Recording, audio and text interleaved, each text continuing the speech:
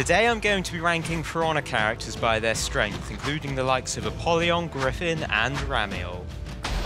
So this is going to be a little bit different to the kind of tier list you normally see going around, because I want you to separate these characters from their sort of multiplayer counterparts. For example, I don't want to see X character beats Y character because X character is more meta. We're not looking at that. We're looking at the sort of lore and feats of the characters. So for example, we've got a lot of story mode characters here. So we're going to be looking at what they do in the campaign and what their history is and how they sort of rank based upon that. So at the bottom, we've got the minion tier. These guys, the only thing they're really good for is killing minions. Anything above that, they're going to struggle a little bit, okay? The hero tier is sort of your average For Honor fighter, because everyone in the world of For Honor, they've sort of got to be up on their game if they want to survive, you know. It's a dog-eat-dog world out there. The legends are the heroes of their respective factions. Main character, they're sort of only going to be stopped when the plot demands it, okay? They have plot armor, which sort of puts them above everyone else by default. And then you have the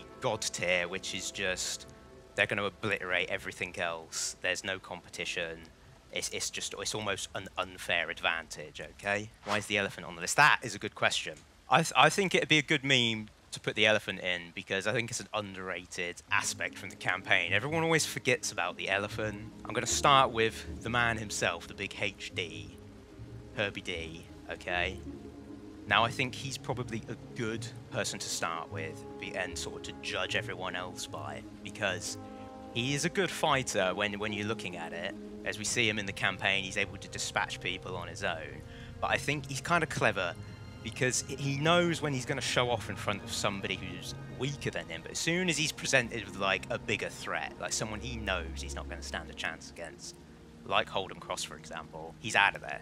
Like, he doesn't want to get involved in that. And while that is good for his survivability in a straight-up fight, in a one-on-one, that's not going to get him very far unless he's just going to leg it. And I should say, I didn't mention it at the beginning, but the scenario here is, right, it's a 1v1. They've got no prep time, no backup, no qualms or anything like that. It's just 1v1. They're locked in a room and only one person's coming out, okay? Who have we got next? That is Civ. So Civ is the boss in, I believe, the second mission of the Viking campaign. Got this rage, you know, and that's it. And I think against like the uninitiated, that's going to do very well. Anyone who can hold themselves in a fight is just going to defend, wear her down a little bit, and then once she's expunged all of that rage, she's just going to go down like a sack of potatoes, okay? I would place her firmly in the minion tier. I think even Daubeny quite easily dispatch her, okay? Stigan. I'm going to talk about the characters I like to refer to as the mentor characters, okay? Being Stigandir, Ayu, and Holden Cross. I'll talk about that later. Actually, no, let's talk about them all now, okay? I'm going to get a bit sidetracked here, but I actually think these guys are some of the more interesting characters in For Honor. Obviously, Holden Cross has sort of survived the transition into multiplayer, hasn't he? With Griffin, who I'll get onto later. But they feel more like main characters in their respective campaigns compared to the actual main characters. Like, they're more fleshed out and developed. I think they all fit into the legend tier. Okay, but then the question is, who's going to beat who? This hurts me because I love him and I love his fashion, but I think Stigandir goes at the bottom of these three, okay, because he doesn't really have any major feats in the game or the lore. All we know about him is that he's a great leader, gets captured by Civ, who's down here, but we don't know the circumstances for how he gets captured. And then he gets rescued by the Raider, and he gets appointed as the new Jarl after the big old Gudmundr takes a fat L. And his only real feat is he storms into the harbour, dispatches quite a lot of Blackstones by himself, to be fair. And I would also like to point out that he climbs the wall on the Sanctuary Bridge mission and single-handedly gets the gate open, so I think there's something to be said for that. But there's nothing sort of super impressive there because both Holden Cross and Ayu both do the same thing, okay?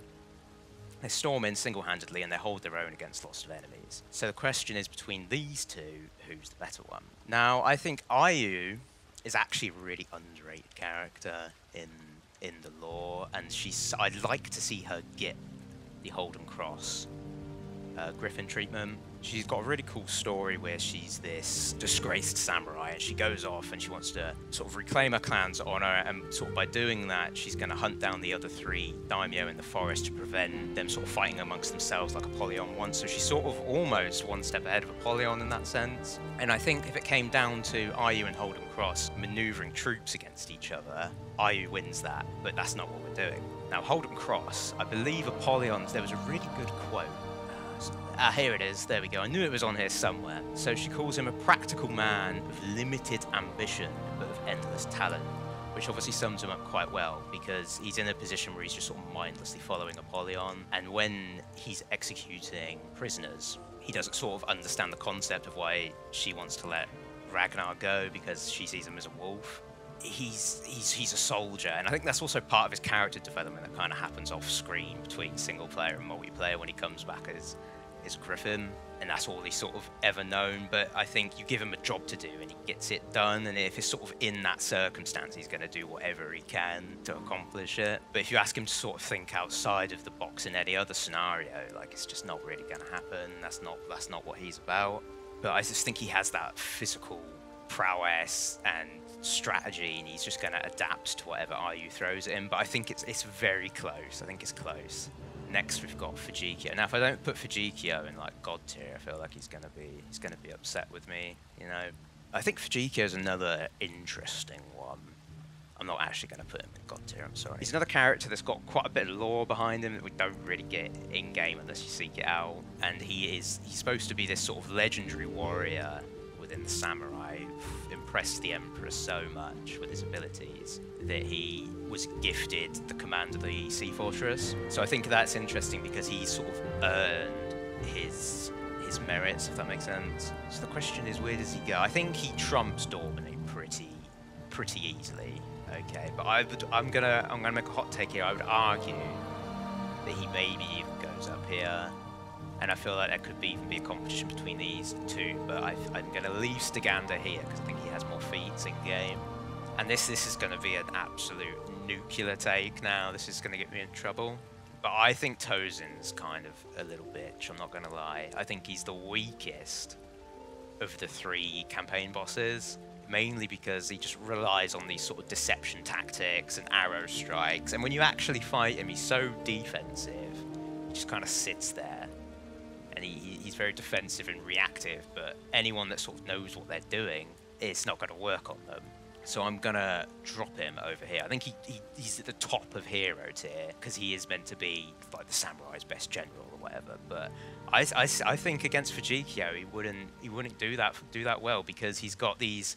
Say he doesn't have the shadow clones. Remember, because I said no tricks. This 1v1, he's not summoning in his 3 shadow clones because that is his first phase of his boss fight. It's not even him you're fighting. And I believe they added to the lore later on, didn't they? That the shadow clones that he summons are actually supposed to be the Kyoshin. Obviously at the time they're not physically the Kyoshin, they're not using the same movesets and weapons, but obviously he has the All Guard, which was then used as the main part of the Kyoshin's moveset. So he's the main shinobi for real. Yeah, exactly. I just don't see it. I don't think he would stand a chance against Fujikyo, let alone these 3 guys here.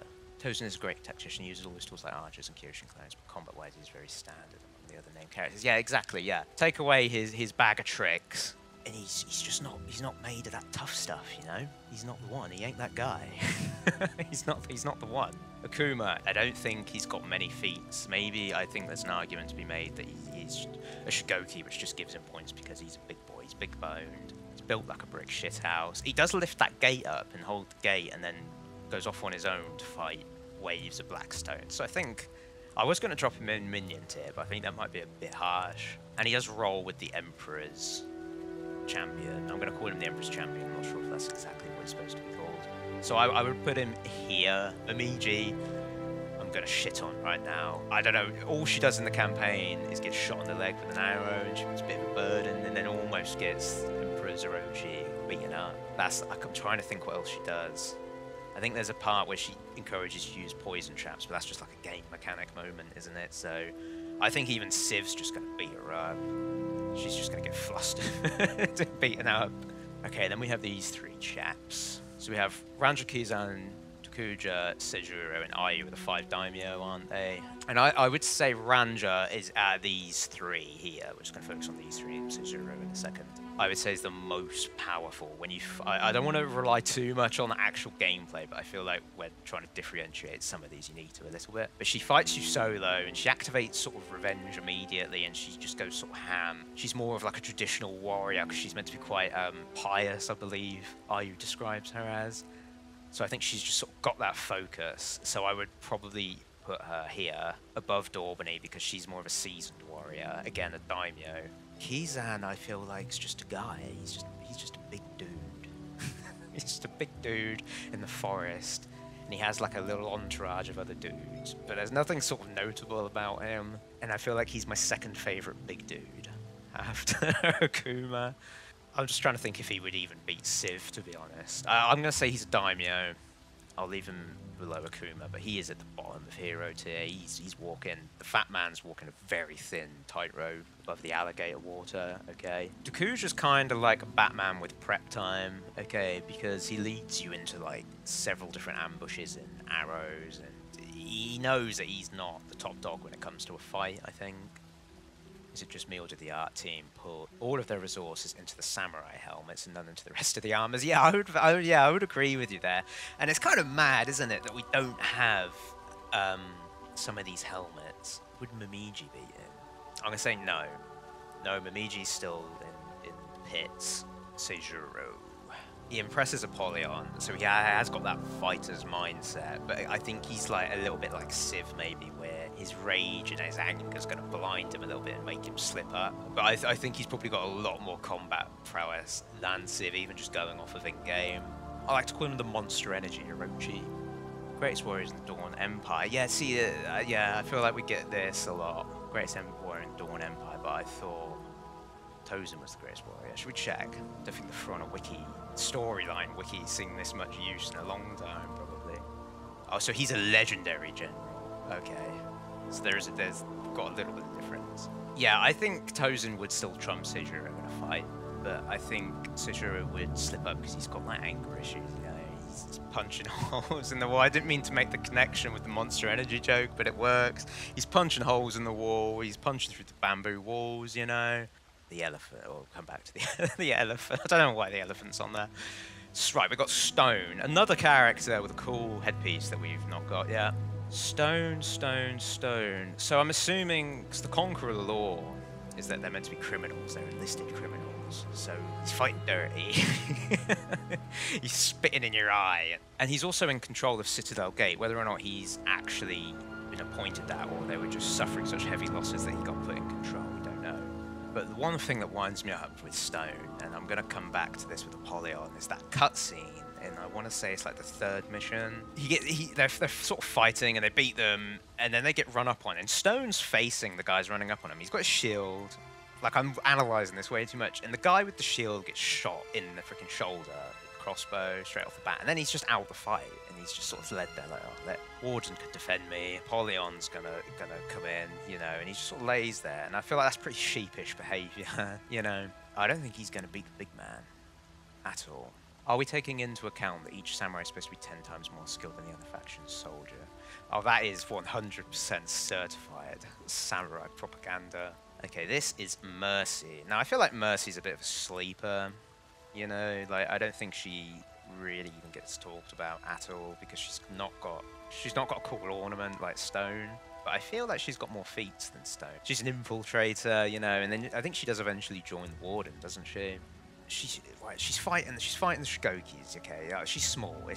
She could dance around them a little bit. Yeah, she makes one mistake and she's dead. Yeah, she's getting her head squished. But I feel like that makes her more dangerous because she's small. People are going to underestimate her.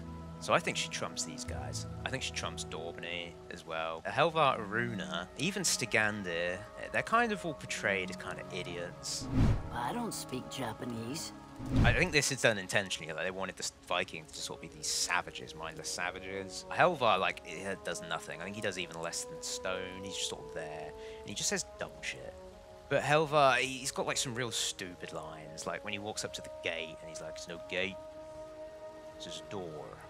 And he just starts hacking away at it. So, in the bin. Go away. Equally, Runa, kind of stupid, running into enemies. Does she beat Daubeny?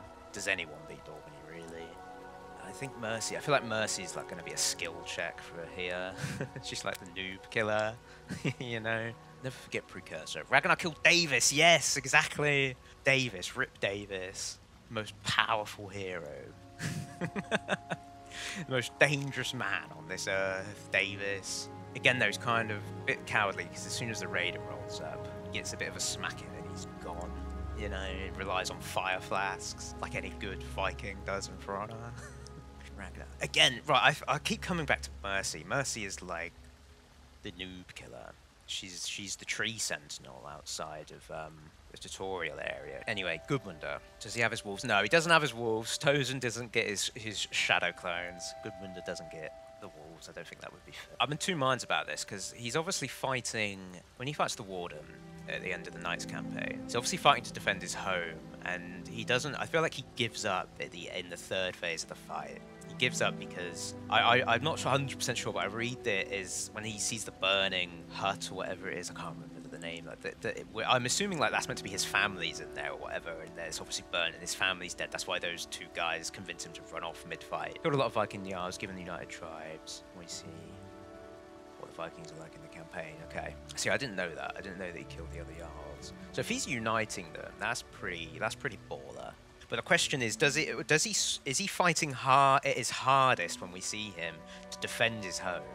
And would he be better in a fight if he didn't sort of have that? And is he like worrying about it and that's putting him off? Or is he fighting at his fiercest? I feel like that's the debate.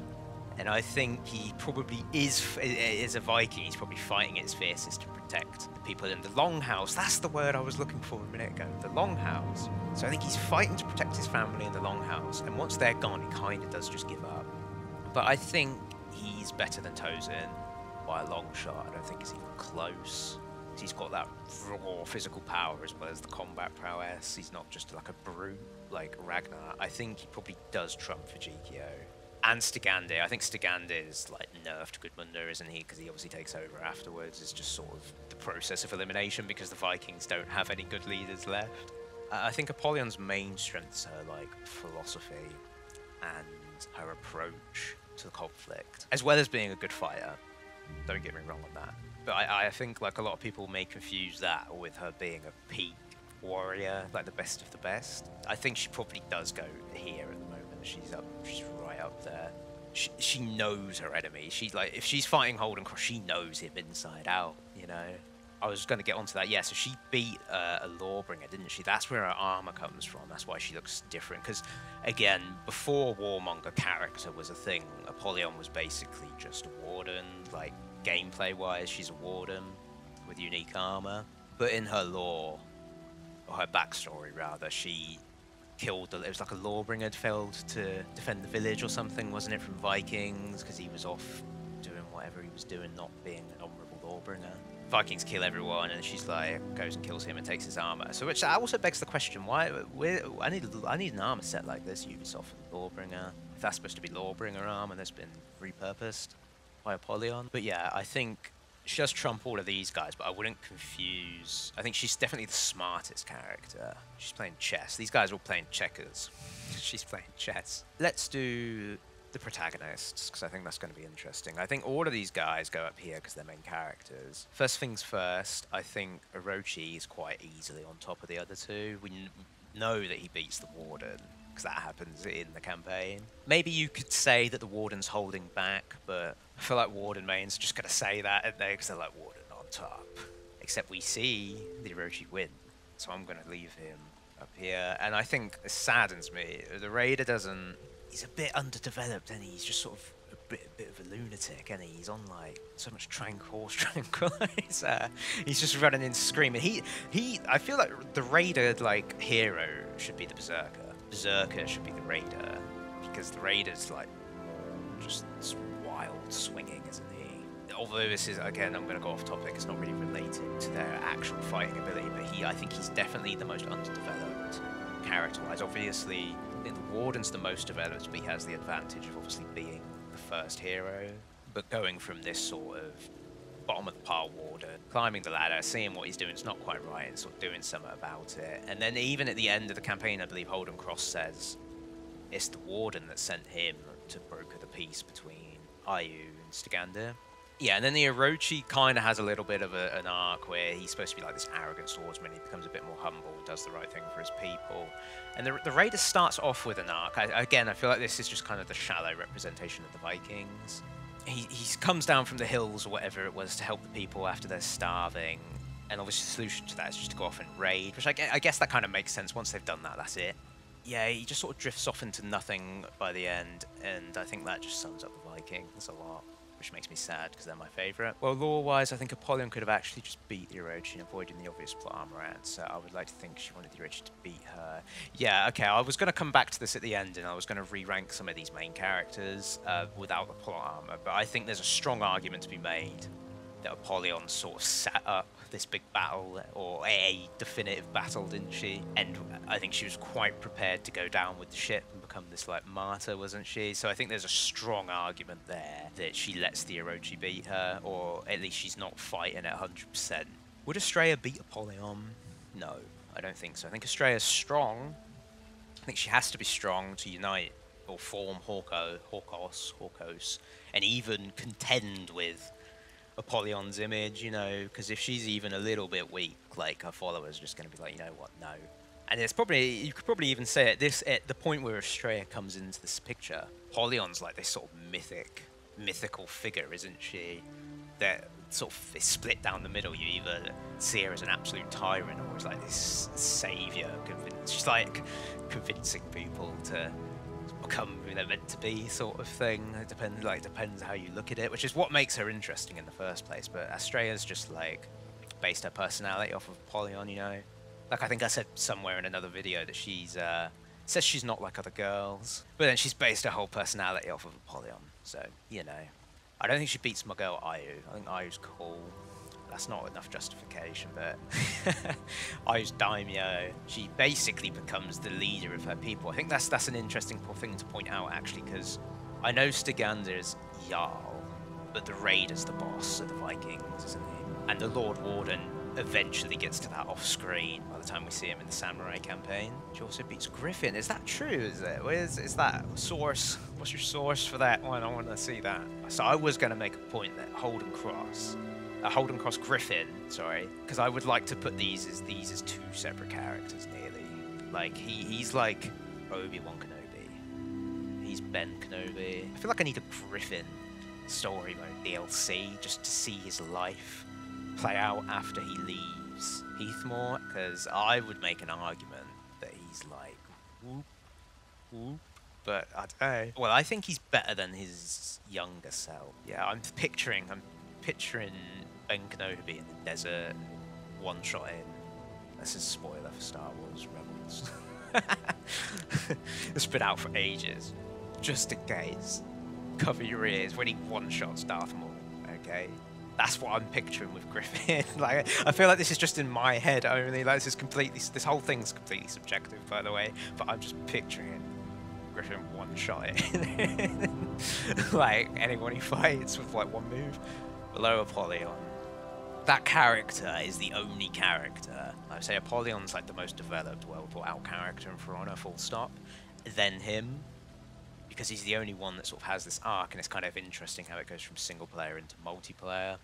Because I remember when Griffin first got announced, I was actually really hyped, because it felt like sort of the For Honor story was getting a bit more of a little tummy tickle, you know, they're bringing it back a bit. Put him above Apollyon in the joint. Ooh, this is controversial here. See, because I was almost making an argument like there in the Precursor headcanon that's like just delirious to everyone else. Let's do it. I'm gonna leave him there in case anyone else joins and they just like absolutely like what? And I'm just gonna leave him there. Maybe come back to him in a minute. As a character who supposedly may still be alive in the current lore, who's supposed to be like thousands of years old from drinking Wyvern juice, I think Ramiel is up here. Like, thousand-year-old warrior, 1,000 years of conflict, yeah, of training. I don't think anyone here is going to compare to that. And he, like, these people here, these skin characters, are going to have an unfair advantage because it's where For Honor really starts to cross over into fantasy, like pure fantasy, starts to get a bit more wacky. Again, I think Mako's up there. She's got the demon dagger. I don't think she'd be quite as good as Ramiel. Again, immortal warrior, thousands. He's like high. He's like the Highlander. Like there can only be one. Yeah, he's one of them. Question is, does part demon beat immortal? I don't think so.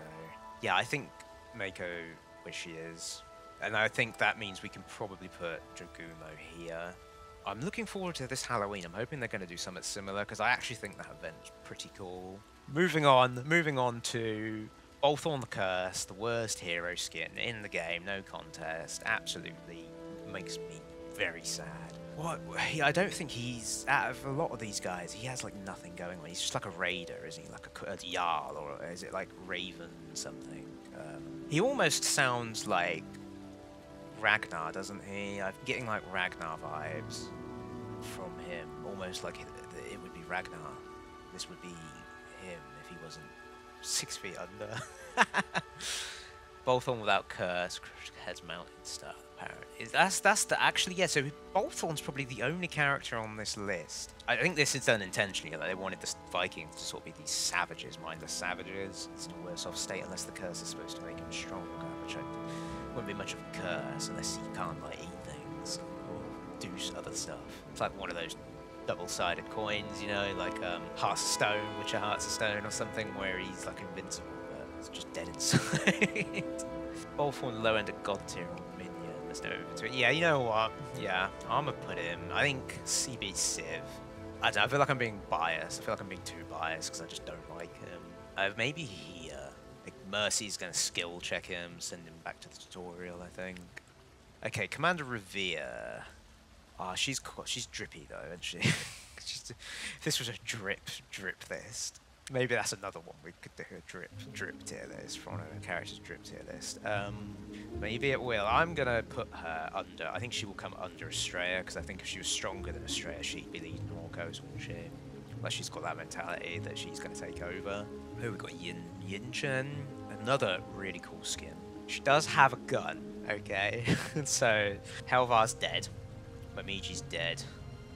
Shot, one shot, 2 shot, 3 shot. Some plate, bit of leather. Dead, undead but weak. Get slapped with a sword. Mercy, dead. Where was I? Randra, dead. Naked, dead. Jikyo, would for Jikyo, like Matrix bullet time, slice the bullet. I'm gonna put her here because she's supposed to be hunting Inquisitor, hunting Orcos or Heretics or whatever it was. I know she was like ridiculous in that Test Your Metal. That Test Your Metal event kind of bugged me a bit because I made a video really hyping it up in the first couple of weeks, and then I think I released it just before week 3, and they came out with that ridiculous fight right at the end, didn't they? Vela is another character I'm pretty hazy on. I don't think she's gonna have a wiki. Is she not just very similar maybe to Revere? I want to say she'd like die as the Lord. She'd not get killed by Ocelot when he like rocks up. I feel like she's similar to Revere, but I don't think she's quite on that level, is she? I think she may be a bit overly ambitious and that gets her into trouble. Yeah, maybe she's another Mercy skill checker. Maybe. Oh yeah, I'm happy with that. I'll leave her there. Right now we're getting on to the big players. Jormungandr's just up here. Like, I don't think anything's beating him without serious magical intervention in a way. I don't think the Demon Dagger's gonna do much here, unless maybe Ramiel's like fucking Dragonborn or something. I don't know, but he's made a pact with the Wyverns. Is it like Dragonheart? Is he like Dennis Quaid? You know, hear me out on the front of Minion. Well, this is the point. So we've got the pikeman. He's actually supposed to be a pikeman, and I was just gonna do a funny and put him like up here because they're just ridiculous, aren't they? Okay, hear me out. Hear me out here. The minions share like a collective brain cell. They're just an endless tide. They keep respawning. Even the Jormungandr's shooting Godzilla beams at them. They just keep coming. Eventually, they're like rats, and they just swarm him and take him down. So I think that's justified. I don't think you can argue with that. That's 100% objective. Let's address the elephant in the room. Who can kill an elephant? See, this is a bit more realistic. Who's bombastic enough to take out an elephant in single combat? I don't think anyone in Hero Tier is going to do it. They're going to get beaten up. They're going to get impaled and thrown around. Gun, maybe. But it's a flintlock. I'm gonna say she has to reload. We're introducing a reloading mechanic in this 1v1 scenario against the elephant. She fires one shot. It's probably not gonna pierce it. It's not like a hunting rifle. I think elephant goes there. Elephant makes a charge off a cliff. Oh yeah, okay. There's the elephant's dumb, isn't it? We forgot about that. It's just gonna charge. Oh, and the Orochi. Elephant has plot armor. But not as much plot armor as the Orochi. How about that?